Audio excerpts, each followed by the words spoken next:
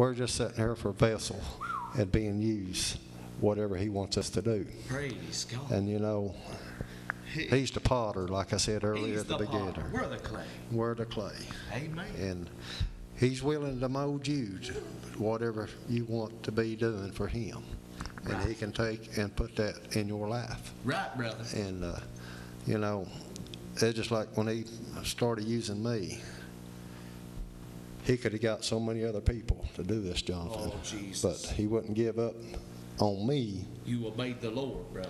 And He kept on me until I finally did it. Amen. But I praise the Lord for that. Got back with the Lord and stuff. Thank you. But, He's got work for everyone. Yes, He does. And there are certain works that He's got for certain people. All right. But everyone has got something to do. And, it's just whether you're willing to do it. Right. That's all it boils down to being. It's just like I said before in programs, I'm just a hillbilly. Oh, You can sit there like a knot on a log, or you can get up and do something. right, brother. When the Lord wants you to do it, do it. You ain't going to go wrong, because you will get a blessing. Praise God. You'll see prayers answered. All You right. may have someone in your family you've been praying for, but have you been doing what the Lord been telling you to do? Right. It may be just something simple. You can be a hindering your own self from a blessing. Jesus. You can. Woo. And Jonathan, there's people out there sitting there wondering, Right. well, how can you do all that? Mm-hmm. Well, all it takes is believing in Jesus Christ. Believe. Whoever shall believe in Him, all things can be done Amen. through His name, because His name has got 40 over the devil. His name. Amen. Amen. Praise God. And there ain't nothing that you can't do in Jesus' name. Ain't that right, Angie? In Jesus' name. Amen.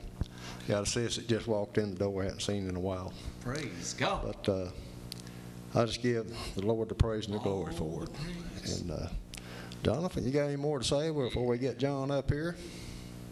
I just thank the Lord, praise God, for being here tonight and what the Lord can do. Amen. Amen. Glory. Been trying to get Jonathan to sing for quite a long time. And we finally got him up here tonight. And we're going to have to get you back over here to do some more singing here before we go off. You got it, brother. And John, are you ready to come and give us the word? Amen. And we'll get John up here. I guess you better get that camera set up over there too. I took and moved it. Yeah, I did. Amen. Amen. Yes. Yeah. All right. I guess I'm ready to go here. All right. Yes, indeed. This is John Burkhart, and I am certainly pleased to be with you this evening. I have nothing to tell you that's new news from me. But I have a great message that's new news, always fresh from Jesus Christ. I'm His spokesman. I work for Him, and I have nothing that's clever and new for me, but it's all in this great book, the Scriptures. God has spoken, and all I'm trying to do is reiterate what God has spoken. I'd like to remember all of us that we are indeed one people, and that we are brothers and sisters, and that we are destined to live forever. And I think there's one thing that keeps bothering me, that so many people, they go to their church, and they love their pastor, and they love each other, and there's a great family of the Lord, but we need to always be open to every person who lives and breathes.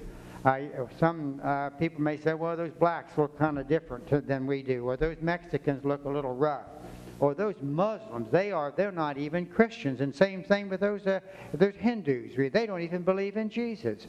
I don't know if I really want to associate with them or not. We had better, because they belong to the Lord just as you and I. Maybe they do not have the good fortune of having faith and understanding Jesus Christ. Maybe they don't have the good fortune of reading this book, but they are the brothers and sisters of God, the same Father that you and I have. And we are commanded by God to love everyone. Even though they may not agree with us, may not worship with us, we still worship the same God. We still believe in the same supernatural origin and destiny for each one of us. Children of the human race. And we love and embrace every human being. But one thing Jesus was famous for was hanging around people who were not good guys, who were a little deviant. We might say, well, they aren't Christians, or they don't believe in Jesus. Well, how about all the people that Jesus associated with? He associated with people, any people or every people. Didn't just make any difference. Jesus was accused of hanging around sinners. Wouldn't it be nice if we would have people accuse us of the same thing? We are excited about the gospel, and the gospel says to love everyone. And that doesn't mean just the good guys, the guys who go to our church, our denomination. Oh, I think those Catholics are kind of strange. Or I think those Baptists are kind of strange. I think those Holy Rollers are kind of strange. We're all kind of strange. We're all different. We're all wonderful children of God, and we need to be accepting and respectful of every human being. And even a sinner who violates the gospel